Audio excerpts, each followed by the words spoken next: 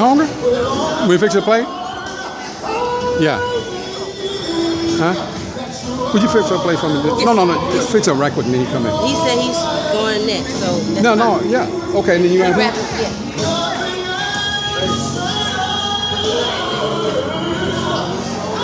I want to make sure y'all on this. Picture me eating. Yeah, that's what I'm doing. Definitely, I want everybody to prove you all the way here.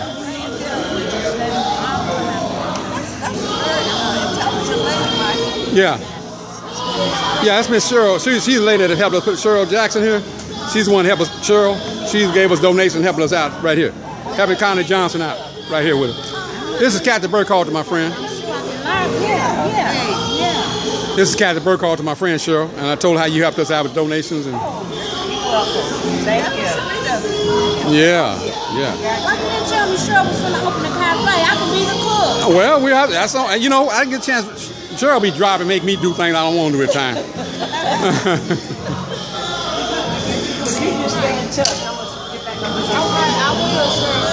You little ones, keep eating in front of her. Keep doing what you're doing. Y'all all right. I just want to make sure everybody sees y'all were here.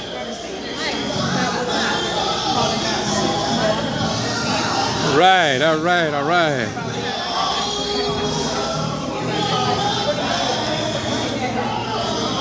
Now you make sure that little one eats. That's it. All right.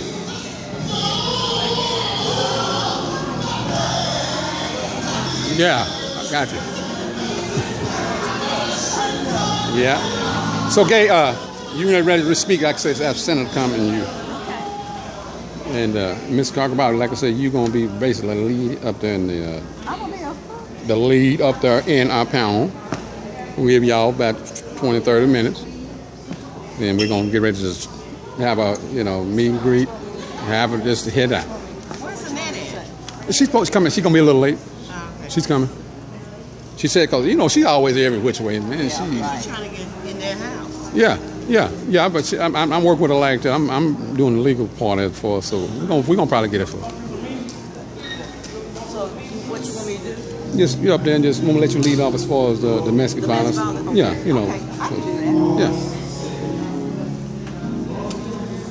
I'm really proud of them. To be rapping, being 44, and I tried to bring youngsters up under me because I felt like it was a young man's pastime. However, God just kept dropping lyrics in my spirit, and I have to spit it how He gives it. This song is actually based out of 1 Peter 5:7, which says, "Cast your cares unto the Lord before He cares, or for He cares for you." And the quick, fast, in a hurry ties in because a lot of times we don't do that. We mope and we groan and we have pity parties and stuff like that. And I caught myself doing that. And I said, man, I need to cast my cares unto the Lord quick, fast, and in a hurry. Now, the chorus that is intertwined within this song was introduced to me by a good friend of mine named Daryl Clayton over 25 years ago. And I make mention of that because we just funeralized Daryl Clayton last week, Friday here and Saturday in Idabel. But I want to dedicate this, for lack of a better term, performance to him because of the impact that he had on my life. And the song is named "Cast Your Burdens Unto Jesus, for He Cares for You." And it goes, "Cast your burdens unto Jesus, for He cares for you. Cast your burdens unto Jesus, for He cares for you." Quick, fast, in a hurry. Quick, fast, in a hurry. I say quick, fast, in a hurry. Cast your cares on Him. Quick, fast, in a hurry. Quick, fast, in a hurry. I say quick, fast, in a hurry. I ain't gonna try to front like I ain't got no worries. Life will hit you with some flurries that'll make you run or scurry. Hurry, hurry, step right up. Let me introduce my guy. He the one that turfed of a virgin birth and then left the earth and the sky. I done been through infinite trials, plus a bank of tribulations. Had my fair share of truth or dare, plus life or death situations. Yet His grace is so amazing. He saved a wretch like me. May sound countrified, but He hung and died on a rugged cross of a tree. Just like LMNOP, I'ma keep it plain and simple. You might have money longer than train smoke, but His train fills the temple. It ain't coincidental, man. He make it rain for real. Got that stove house, not the pole house, so you need to know the deal. While them others kill and steal, then perpetuate false truth. He say super like some polygrip, He don't never slip. False truth, He don't neither sleep nor slumber. Peep the Lord of the thunder. No look Westbrook with the best book. Get the test took, no wonders. Cast your burdens unto Jesus, for He cares for you. Cast your burdens unto Jesus, for He cares for you. Cast your cares on Him, quick, fast, in a hurry. Quick, fast, in a hurry. I say quick, fast, in a hurry. Cast your cares on Him, quick, fast, in a hurry. Quick, fast, in a hurry. I say quick, fast, in a hurry. Casting all your cares on Him, for He really cares for you. When you don't know what to do, He be the deity to come through. If your mammy let you down, He will gladly pick you up. And if your pappy wasn't around, He will happily fill your cup. If your mate get to tripping, you might run a check. Make sure Christ is the head, spite them percolating they neck. If you say what the heck, ain't nothing to this lyric, don't be sleeping, G, cause this frequency straight emanate from the Spirit. Hear it, calling out your name, not pretend to lend no ear. Let Him take away that pain, that hurt that's working, that fear, that tear that you shed, thinking everything was hopeless. God can put it back in your water head, so maintain your focus. Cast your burden unto Jesus, for He cares for you. Cast your burdens unto Jesus, for He cares for you. All right. Cast your cares on Him, quick, fast, in a hurry. Quick, fast, in a hurry. I say quick, fast, in a hurry. Cast your cares on Him, quick, fast, in a hurry. Quick, fast, in a hurry. I say quick, fast, in a hurry. Super, super, super, super, super, super, super, super, supernatural power. Super, super, super, super, super, super, super, super, supernatural power. Thank y'all. Abusive type relationship.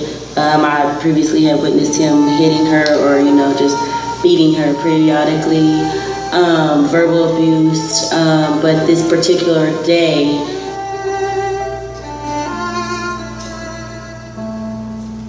we were at my sister's basketball game. And we walked out the basketball game. At the end of the basketball game, there's a young man who had trouble with his car. So my mother... Firstly, I received a bachelor's in psychology, a master's in rehabilitation counseling, and a master's in visual rehabilitation. Right. And this past July, I just received my license in professional counseling. All right. I'm 27 years old. That is my testimony. I am blessed to be here, and I thank this organization for even seeing something in me to ask me to come speak. As the video stated, I was 5 years old when my mother was killed in front of me. She was stabbed 6 times in my room in front of me and my sister. Her name was Catherine Sharon Powers. She had been in an abusive relationship from about 1989 until her death of 1992. He wasn't our father. My mother had 3 children. I was the youngest of the 3. And we were very, very, very close. Just witnessing her murder, it took a lot out of me. At 5 years old, I was very quiet, but I was angry. I was very attitudinal, and I just didn't trust people at all. My grandmother is my life-saving guardian angel. Amen. Amen. The night that she got killed, my mother, they just called her and said, "Do you want Dorisha?" And she said, "What do you mean, do I want Dorisha?" She said, "Kathy just got killed. Do you want Dorisha?" And I've been with that woman ever since that night. And I am the woman I am because of her. So I just publicly say that. about my grandmother. Thank you. Yes. All right. I have carried this with me for the last 22 years, and it's a heavy, heavy, heavy burden to carry as a motherless child. So when I was listening to you guys talk about the impact that it has on children, it's real. All right. It's Yes, real. ma'am. I live with this every day. I went into this field of counseling to save a child like me, so that I can let them know that this is not something that you got to stay in. This is not the end of your life. Your story is not done. You can write it however long you want to. And after I just really started understanding what had happened to her, I started to want to be her advocate. I wanted to voice my opinion. I wanted to let people know that it's not okay to abuse anybody. It's not okay to put your hands on somebody and make them feel that they're less than. And I wanted my voice to be heard because her voice could never be heard again. So when I was 19 years old, I'm going to tell you my journey to where I am now from just seeing her get killed. I was 19 years old, and the man that killed my mother, I had to testify. And being that I was 5 years old, they say, how does she remember that? Or somebody must be telling her what to say. It's a movie in my head, and I can replay it every day of my life. Come on. I can tell it from the front to the back. And people look at me and they be like, you went through that? I surely did. But it's my testimony. But when I was 19 years old, I wasn't really knowing a lot. A lot of people didn't want to talk to me about what happened. So I had to do my own investigation. And what I did was I came back from Oklahoma to California, and I went to the DA's office, and I had the DA in the court to pull all his files for me. And I sat in that courthouse for 2 hours, and I read 3 thick files of all the offenses that this man had had against him. And a lot of them, that article this young lady was talking about earlier, why didn't she leave? Well, my mother, he had stabbed her with scissors, shot at her. She didn't leave. I'm not quite sure why, but she didn't leave. That was her security blanket. She didn't leave. Didn't put a BPO out. The police came. She didn't want to press charges. So as I'm reading this file, I'm getting more information of what she was going through that I didn't understand, and I really didn't know what was going on. Yeah, I seen the physical, yeah, I seen the bruises, but I didn't know to the extent of what was going on. And so being in that courthouse, I was reading, and I found out that he had went up for parole in 2003. Nobody was notified, and thankfully, beautiful DAs and lawyers like yourself, they are our advocates when we can't be our own advocates. That's right. So the DA went out on our behalf and let them know that no, he's not going to get parole because he maliciously killed this woman in a room where there was no way out with 2 small children. And this is verbatim because I've read it over and over. And it was just eye-opening. So after that, I made it my mission. I went up to Victims Advocate, the Victims Unit, to put my name on the next of kin. So anytime this young man's name crosses this board or anybody's desk, they notify me all the way in Oklahoma. They will send me a letter telling me that he's going up for parole.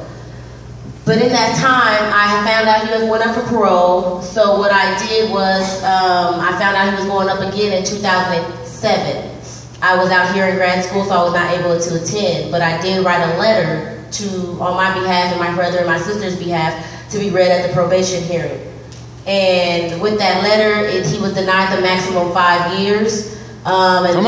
This year, 2015, January 14th, I will be traveling to Stockton, California to attend his next hearing so that he can see me. All right, now come on. And see that he didn't break me. And that all right, come on. I'm here to make sure somebody else doesn't happen like this again. I'm here to make sure these kids know that they have a future. Like she said, our kids are our future, and if we don't teach them, nobody else is going to teach them. So this is what I'm here for, and I really, really appreciate everybody for coming out and the information that you guys have shared. Definitely. All right. But I truly love the fight, and I appreciate everybody for joining in the fight and just to speak up and speak out. All right? So thank you. All right. All right. We ask a panel to come on and sit on up here. A panel, come on up if you would. Right. Yeah, everybody going up.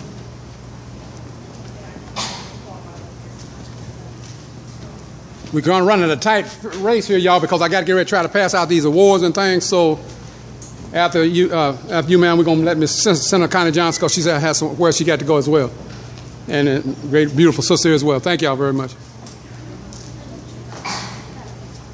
I'm gonna keep the awards. I ain't letting nobody. I'm gonna keep it. You no, Councilman. No, come on. It ain't gonna be no 4 o'clock. Come on.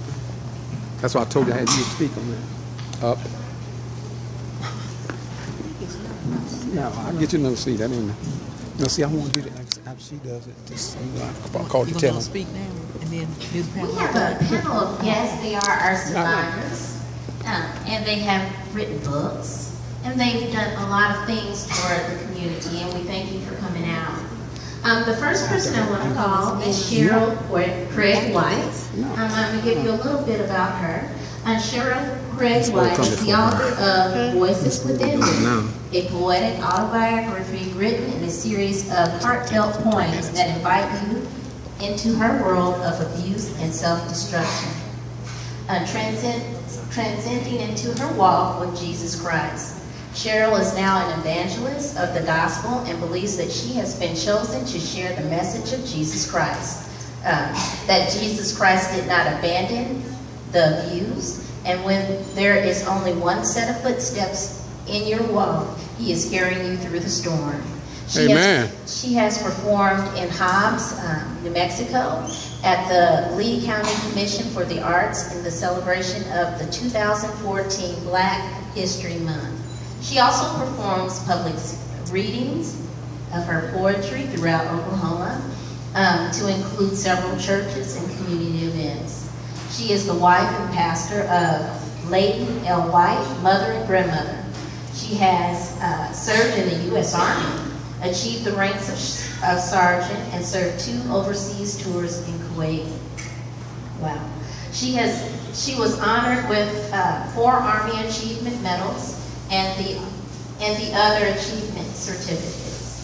Cheryl is a member of the yearly Martin Luther King Parade Committee in Guthrie, Oklahoma City, and also a member of the Writers Vision Committee, the National Multicultural Writers Association.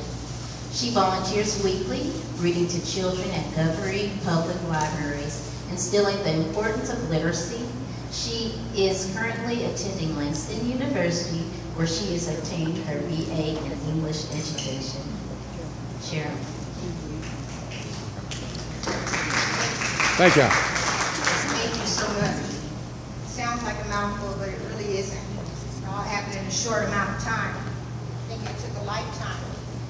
On your program, it says that I am a survivor of domestic violence. However, I am the mother of a daughter who died because of domestic violence. She survived 4 years after he had ran her over twice with the car and mutilated her body with 1,700 staples, partial dismemberment of her breasts, arms, and legs, and several burns on her body from the undercarriage of the car, which was an old school Cadillac. So if you know what an old school Cadillac is, you know how big it is and how heavy it is. And when she passed away on February 12th of 2009, it was the darkest hour of my life. Take your time. Come on. She was my firstborn. She was my first joy. She was my first happiness. She was my everything. She was my friend. She was my daughter, of course, and I had to be her mother, so there was times for discipline, but there were always good times. Though I was married for 26 years to her father, I was a single parent. When I cried at night, she would get out of the bed and she would just come and wipe my tears away. I sure wish she was here today to wipe my tears away. But I now know 2 Corinthians 5:8, and I'll read it because I don't like to miss a word when I'm doing God's word. From the King James Version. We are confident, I say, and willing rather to be absent from the body and to be present with the Lord. I do now know where she is, and I know that she is in a better place and she is happy and content. With that, I have dedicated a poem to her in my book, The Voices Within Me, subtitled, Though the Struggle is Real, Hope is Alive. And I didn't start writing until late I was about maybe 49 or 50 when I